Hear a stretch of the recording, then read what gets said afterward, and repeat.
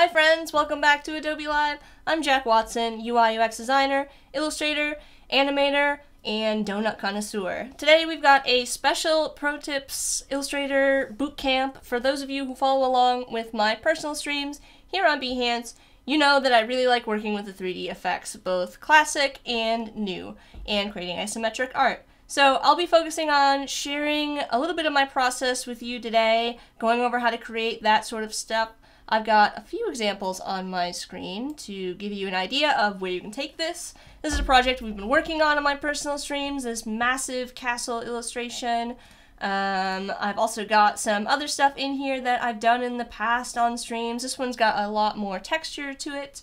We've got this fun, more black and white castle going on. And then this is a piece I did for Johan Turpin.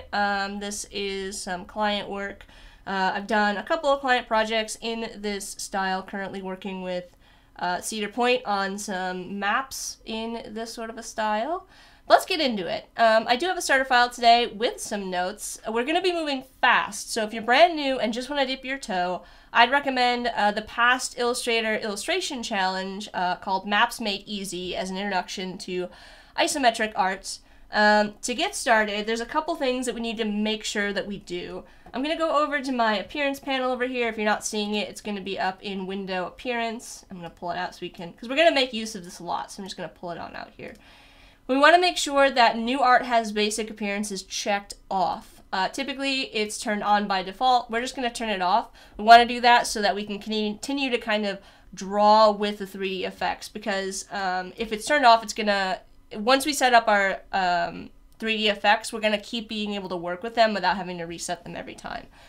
So I am going to do one more thing. I'm going to make a swatch. I just need to make a global swatch here. I'm just going to drag this out, get rid of the stroke. We'll pick a color here. We'll go with a weird, kind of a dark green, similar to that. Okay.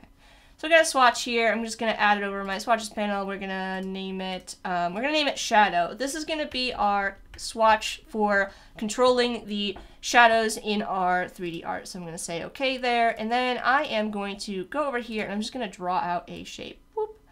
Just like that. And I'm going to fill it with white. We're going to use white for our base color. So anything that, all of our objects are going to have white fills. So I'm going to go up here to effects. I'm going to go drop down to 3D materials, and for today I'm going to be using 3D Classic. I'm going to go in here to the 3D Classic Extrude and Bevel. I'm going to be using the 3D Classic effects today specifically so I can work with the color swatches for recoloring my art, and I'll also be using Expand Appearance to do a specific trick, and to do that I need to be able to use Expand Appearance with the 3D Classic to get the sort of vector shapes that I want. So in Illustrator, once you've got this window kind of popped open, you're going to see, probably going to look like this at first. Illustrator's got isometric projections built into it already. We're just taking a look here. We can see this red outline is our original shape. If we change it to isometric top, that's going to set the extrusion to use that shape that we drew sort of flat on and extrude up from the bottom, up from the top. So the top becomes the original shape.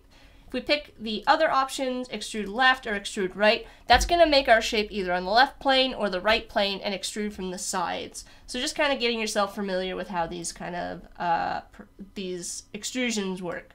So picking isometric top, we're going to increase this extrude depth a little bit. We'll go with something like 100. I'm going to click on more options, and in here these settings are going to be our lighting settings. So we can use this little widget over here to start to change the position of our lighting. So if I just kind of drag this spot around, you can see we can get lower left, lower right, straight on if we wanted to. I'm going to go with upper left-hand lighting. It's just kind of a default that I tend to use, but you can use any kind of lighting situation that you want. And then once we've got that set up, I'm going to go down here into the shading color, and I'm going to pick custom. That's going to change it to just a red to show you that something's changed. It's typically set to black by default, but if I double click on this little red swatch here, I can open up the color picker and I'm going to choose color swatches. Then I'm going to navigate down to find my shadow swatch. So now I've got my shadow swatch selected. That means that it's going to pull my swatch, so that if I change that swatch, the color's also going to change. The other couple of things that I like to do in this panel is I like to go over here and I like to set my color or my lighting to be very, very high contrast. So under ambient light, I'm actually going to pull this all the way down. And what that's going to do is it's going to make it so that the darkest darks in my 3D extrusion are going to be 100% of that shading color that we picked, that swatch. And that's going to be important when we go to recolor this to keep that like 100% value. So it's going to give us a good range of colors. Then I'm going to go up here, I'm going to change the highlight intensity to 100%. Not important for this particular moment in time, but that highlight is basically our base color. It's the fill color we added. Right now it's just white. So these are the base settings I'm going to pick for the lighting. And then down here we got one more thing we need to change, and that is going to be our blend steps. Our blend steps, I'm going to bring it down to 3. I like to go with a really small number for my blend steps. The blend steps are your distance between light and dark values on your 3D object. In this case, with a square or a rectangle, it doesn't really change the appearance right away because we don't have a lot of blend steps. If you're working with a sphere or a cylinder, you're going to have a lot more blend steps, and it's not the style that I'm going for, but also it creates a more complicated 3D object, especially when you use expand appearance. You're going to get a lot of little shapes. It just makes it more difficult to work with. If you did want a smooth color transition, you would want those higher numbers, but it's kind of a balance between like more complex shapes or more smooth shading. Alright, so now that I've got everything set up here, I'm just going to hit OK. And because we've kind of set this up already to be have that appearance turned off, every single time that I draw a new shape, no matter what the shape is, it's going to keep those lighting settings, which is going to make it really, really easy for me to kind of manipulate this illustration and add on to it without having to reset all of that up every time. So the other thing that I like doing with the 3D effects this way is instead of having to figure out everything by hand like you would normally if you were doing isometric art, drawing it just with like the pen tool and shapes, I can do some crazy rotation. So I can manipulate these shapes in any way, and Illustrator is going to handle all of the math to create these sort of weird angles if I wanted to have something that looked a bit more organic. Okay, so now that we've got our base, we can start to build on top of it. So I'm going to grab another rectangle here. I'm just going to draw out another base shape here, and I'm going to zoom in so we can see what we're doing. I can just kind of move things around. This is a little bit too long for my artboard. There we go. And I can also go in here and I can edit these. So I want to have a taller, kind of maybe like a main structure for like a building here. So I'm going to increase the extrude depth to get a nice tall shape here. We can copy and paste and decrease that extrude back down if we wanted to add like maybe an edge to the top of this building. So we're just kind of we're drawing essentially with 3D, right? We're just drawing with the 3D shapes. We're making adjustments on the fly by going in here and changing those settings in the 3D, keeping our lighting consistent as we work. The other thing that you can do is you can also create shapes that are a bit more complex. So let's draw out another shape here. All right, so we've got a square here. I'm going to turn off my 3D extrusion bevel. So now I've just got the flat original basic shape. You can turn on and off that extrude from the appearance panel over here, and that's going to give me like my flat view again. So imagining that this is kind of like a blueprint, like we're looking from the top down or from the side flat on, we can start to add some additional shapes in here. So I'm going to go to the polygon tool, I'm going to drag it out, and I'm going to bring it down to get a triangle. I'm going to drag and I'm going to put my triangle together with that shape there. I'm going to just kind of scale it up, right? So now we can make this kind of like, maybe this is like going to be the roof of a building or something like that. And then I'm going to go over to Pathfinder and I'm going to merge, right? So now I've got this shape. With it selected, I can turn the 3D extrude back on and it's going to keep those settings. So I was able to kind of like build out this shape, seeing it in 2D since it's a little bit easier to visualize, and then make it extrude out. But we do need to change the direction. Remember, before we were working with isometric top, it kept that isometric projection, that extrusion. This time we need to go in here and we need to change it. We don't want it to go from the top. We want it to go from one of the sides. In this case, we want it to go from, instead of the left side, we're going to have it go from the right side, and that's going to have it so that it extrudes like it's coming towards us back. So I'm going to pick the isometric right, and you're going to see that it's kind of created like the front here, right? Then I can go over to my extrude depth, and this is where I would increase those settings up to be a higher number, like 400 or something like that. to make like the front entrance. So here's like a cool front entrance to our building, right? We can kind of line it up here. You can spend a lot of time like going through and getting everything kind of lined up if you are following along or you wanted to create something in your own style using this technique, but I'm not going to be too worried today about like, there we go. That looks pretty good to me. We've got a live chat going, so if you want to hop in and ask some questions, chat with us, let you know what you're working on. Katarina over in our live chat is asking how the rectangle is keeping the 3D effect. Right, so at the beginning we turned off this new art has basic appearance over here. This little checkbox, it's inside of the drop-down menu in the appearance panel. That lets me keep drawing with the 3D effects, so I can just kind of keep working. Alright, so let's add another shape here. You can see as I'm drawing it out, it just follows whatever angle I'm working with, right? So actually I'm going to select this, little trick, select this because I want to use the isometric top again. Grab my polygon, draw out a shape, increase the number of sides. We'll go with a nice, I think that's like an octagon kind of a thing. There we go. We'll bring it over next to here. Maybe we'll add like some cool, like, towers to this, bring everything kind of down a little bit, just kind of making some adjustments again on the fly as you can with the 3D effects here. Alright, so now we've got a base here. I'm going to double click and I'm going to increase the extrude depth here on this quite a bit. I'm going to go up to something like 900. Now we've got a tower maybe next to our structure. We can also draw with the pen tool and 3D effects. So again, I've got this kind of I've got the object selected. I'm just going to click, boop, boop, boop, boop. And draw out, maybe this is like a buttress or a pathway. We need to change our orientation again to be isometric left or isometric right. Alright, so now it's extruding from the side that we want it to. I'm going to go over here and I'm going to bring it down to something like 30. Ooh, that's too thin. Let's go with 50 again. Okay, so now we've got kind of like a little pathway or something that connects to our tower here. Right? I'm just going to copy and paste. So we've got two here, kind of connecting on either side. And now if we wanted to create the opposite side over here and we wanted to have everything line up, I'm going to select all of these. I'm going to select both of my little pathways or buttresses. We'll make the base a little bit wider. I'm not going to be too concerned about the artboard. We can always scale everything down when we're done.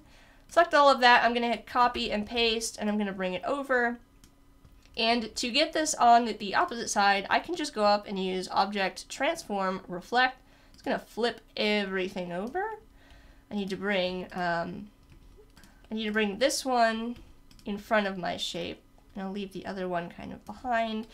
And one little trick that I like to use for lining everything up when you're doing stuff like this is I like to use just the base object. So I'm going to copy and I am going to paste, and now I can bring this up and I can use kind of the edge here to make sure that my shapes are lined up. So I'm going to do the same thing here. I'm going to bring this up. And then I'm going to bring it down, and I'm just going to pull this down until it's aligned with my other side there. So we can make sure that we've got everything kind of going across here like we want it to.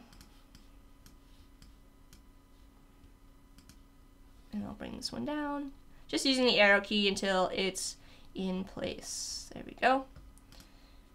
It's just a quick way to line everything up.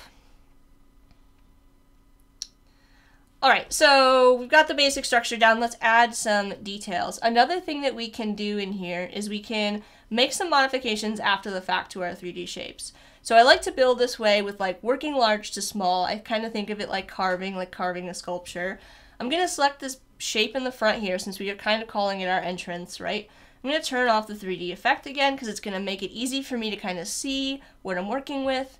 Then I'm going to go over here and let's add an entrance to this. Let's kind of make like a doorway. So I'm going to grab the shape tool, drag it out, add an extra point up here. I can pull these 2 points down and round them out, and then we've got like a nice entrance way. There we go. Just making sure everything's centered. I'm going to make a copy of this door. It'll come into play in a bit. but I'm going to select both of these and I'm going to make a compound path. And when I turn on the 3D extrude, you can see that it has kept my shape. It has just added this kind of cutout from it. So you can use compound paths with this to create these kind of cutouts. I would use this technique to make windows, for example, if we wanted to add them along the side here. And then with our this frame, I want to use object offset path. So I'm going to increase that. Then I'm going to bring up the edge.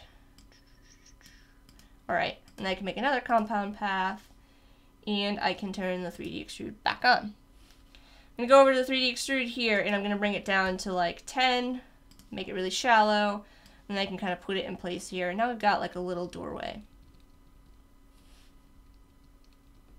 There we go. So now this is, again, you could use the same kind of technique to make a frame around your door. If you had like a door and a door frame, you can kind of layer these objects to get that kind of look if you wanted to have that. All right, so let's go do, let's do one more technique, and then I'm going to recolor this.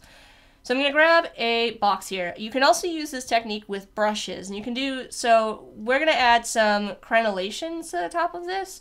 Crenellations are the boxy edges you see on a castle. It's going to make these towers look a little bit more like towers and less like hexagons. I'm going to drag out a square. I'm going to delete the 3D effects, and I don't actually want it this time, and apply a black fill. I'm using a black fill here because it's going to help us when we want to change the color of our brush. It's just a way to keep sure to use like that hue shift. You'll see in a sec. So I've got this rectangle, or this square. I'm going to copy it and paste it, and then I'm going to drag it so I get half of the shape. So I got half of my square. I'm going to go over here. I'm going to add no fill, and then I'm just going to drag it off to the edge until it aligns with the edge over here on the left. Copy, and then I'm going to move it over here.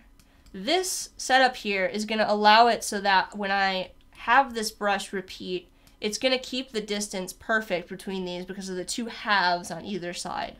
So it's just a way to kind of set up a repeating brush. So I'm going to select everything here, I'm going to go up and I'm going to make a new brush. This is just going to be a pattern brush. We just want it to repeat. And when I hit OK, you can see that it spaces out exactly how I want it to. I'm going to go over here, and the one thing that we need to make sure we do is change this to hue shift, because that's going to allow us to use our swatch color again. And then I'm going to hit OK. So now I've got a brush in there. And then I can just kind of move this off here. Alright, so we want to add some crenellations. First, I'm going to copy and paste this shape. I'm going to switch it to a stroke. I'm going to increase the stroke weight up so that it actually creates like an edge there. Probably need to go up to something like 60. And then I'm going to drop the extrude depth down to, we're going to go with 100. And when I bring it up, you can see that it kind of adds an edge. We can expand it out. Maybe it sticks out a little bit. Copy that shape again. This time I'm going to apply my brush to that. And at first it's going to look crazy, but we're going to bring that brush size down. You can see now it kind of lines up with that. We might want to go with like something like 0.4. There we go. I can also bring the extrude down so that we can get a more boxy kind of a shape to our crenellation, something that looks more like a square. And put it right on that edge. And now I've got some crenellations. We can also use that brush on our rectangle here. So we can do the same thing, applying a stroke, bringing it up to a higher, oh no, actually we don't. We can just apply our brush. There we go. Bring it down to a lower number. I think I did 4 or 5 for this, so just for consistency, we're going to do the same thing. And now we've got some crenellations on our castle. So we're moving really fast. We're getting a lot of stuff blocked in here. This is a point in which, now that I've got everything kind of structurally sound, I might want to go through and change the colors of this. And I think I might have messed up here, but we can fix it really quickly. I needed to make sure that I reset that swatch color. So if I go in here, you can see that all of our shadows using that swatch, and hopefully, although I might have to change some things. Okay, yeah, you can see it's not changing. Sometimes it does this because I didn't make sure of a specific step, and I'm going to show you that to fix this in a sec. So we're going to make this like a different color, like a dark maroon.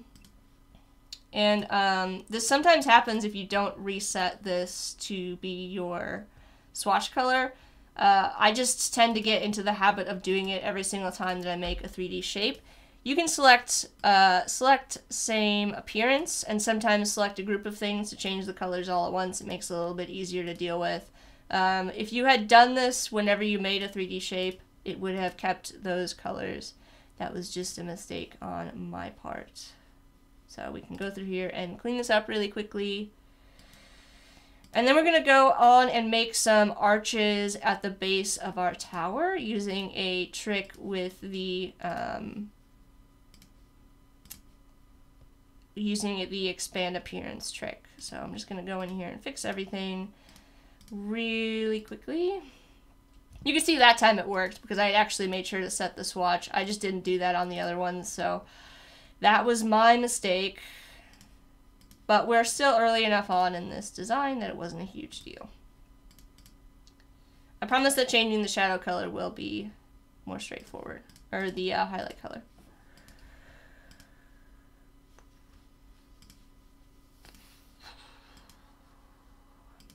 Just resetting these to be my purple everywhere.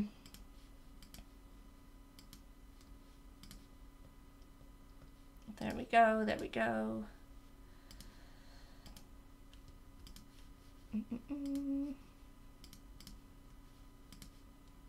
That was a mistake on my part. So if you'd set the swatch, if I had set the swatch every time I made these 3D objects, it would have fixed that issue. Okay. And if we wanted to recolor the base color, since we're just using white, we can do white right now. We can do select same fill color, and I can just change this color here. Go with like a warm color. That looks good. I'm going to copy that hex code. Alright, so now we've got like a sunset kind of a look. Select same stroke color. Okay. So now we've got that going on. So now we want to add some more detail to our tower, right? Still looking a little bit plain.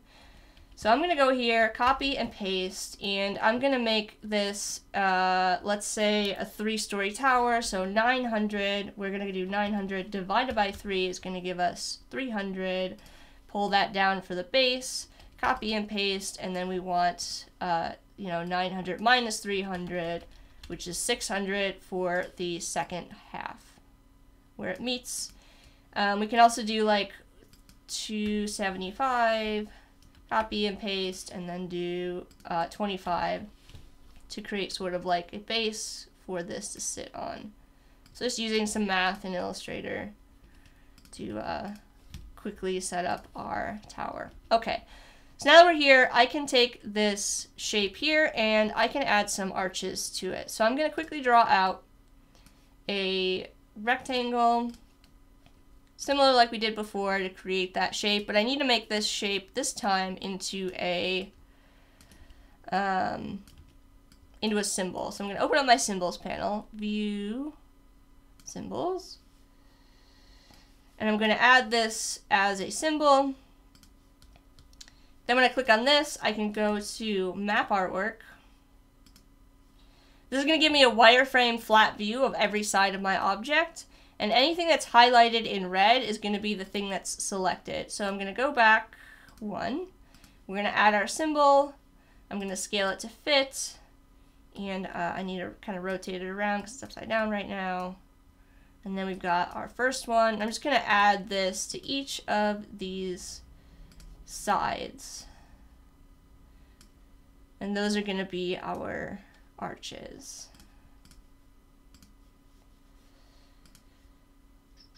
Flipping it around. Alright. Okay.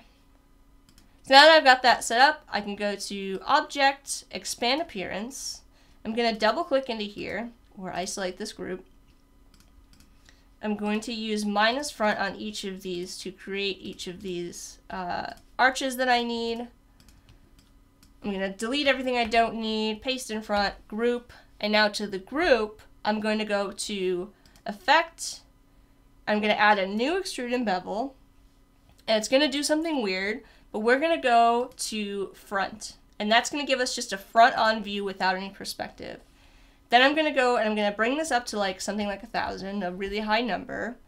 And now I can increase the perspective, and that's going to create, it might be a little bit hard to see, but that's going to create some depth in the interior of my columns. So now I've got this sort of transparent archways. I can go in here and add another shape behind this. We can scale it down. So now we've got some like depth in between our columns, right? Just like that. So yeah, that's a really quick way to add some cutouts and add depth perspective using that little neat trick to expand and then delete what we don't need and use a front view with perspective to create that design. You can also use this same technique to add some texture to the roof here. I've got some symbols over here. Again, you would use symbols. You would just go and find the flat edge that you wanted for that. And you could add, you know, a shingle tile to that or something like that, rotating it around. And that's how you start to add some textures. So you can play with these techniques, build out your own sort of a castle here, using the map artwork to add some textures, using that recolor artwork trick to show different designs. But I think that is going to be all that we have time for in terms of demonstrating any techniques. I want to thank everybody for hanging out with me today for our Pro Tips Bootcamp in Illustrator. I know we went super fast. We had a lot to cover. I hope you enjoyed the stream. If you have any questions at all about what we did, you can always ask in the Illustrator Discord. Share your work if you choose to create something in the Illustrator Discord as well. I'd love to see it.